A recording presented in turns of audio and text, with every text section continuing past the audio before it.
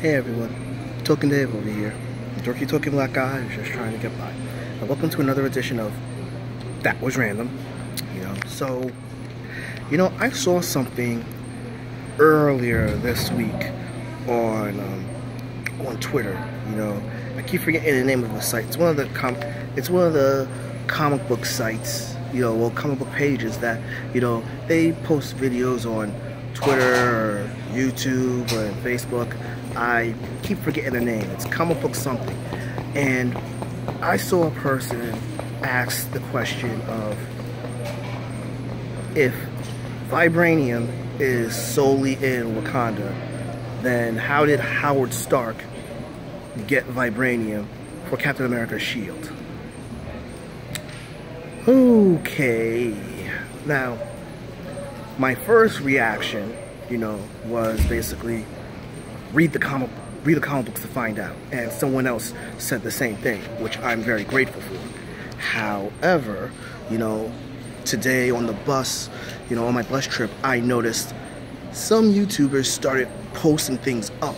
And before I actually watch those videos, I want to address how Howard Stark got there. Now, this sounds like something that has not been totally defined, but I'm just going to...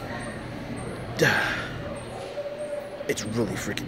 This is something that really should not have to be explained. But... Okay. So... Oh, and I am going to go into spoiler territory, So, if you do not know anything about Black Panther, if you have not watched the movie, I might... Well, no. Well, it's not a spoiler. It is a plot detail, but you know what? This is in league with the comics, and this is something that you find out in the very beginning. So, all right, I'll just go on. Okay, so in the comics, Wakanda is the place for Vibranium, and basically the Wakandians, basically the predominant god they worship is Bast, the Panther god. And the reason why they worship Bast is because basically where they go to worship Bast, they have like a huge amount of vibranium, and they feel that originally it was thought that Bast, the Panther god, created vibranium, right there. We find out later that basically a giant meteorite or comet, whichever you want to say, actually landed in Wakanda, and thus the vast majorities of vibranium is in Wakanda, making Wakanda a technological wizard and everything. The most advanced technological city in the whole world. But here's the thing: when a meteor or comet crashes down onto a planet, it just doesn't. Everything just doesn't crash down in one area, As something is coming into the Earth's atmosphere, segments of rock, or the meteor or the comet will tend to break off.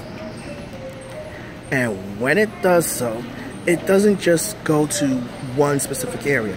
It can be scattered out in a particular radius. So, we know that Howard Stark is basically millionaire playboy at the time, and so he probably was on an expedition somewhere in Africa, and probably came across, some vibranium and everything by from a digging site, and that's possibly how Howard Stark in the MCU got the vibranium. Now, keep this in mind. In the comic books, basically, Captain America's shield is originally not made up of vibranium per se, but some particles of vibranium and some particles of other metals. So it's indestructible, but it's not pure vibranium. It's vibranium alloys and other metals that came into place to create Captain America's shield. This could possibly be the case in the MCU as well too. Or basically Howard Stark found a lot of vibranium, but just merely not as much as Claw found in the movie, or that's the abundance that Wakanda has. But that's an easy explanation of how Howard Stark got vibranium and thus was able to make Captain America's shield in the MCU. So that's a reasonable, logical explanation.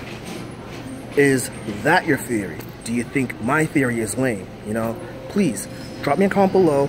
You know, explain how do you think Howard Stark in the MCU got vibranium, or other theories like related to this topic, or other things related to Captain America, Black Panther, or any other things in the MCU.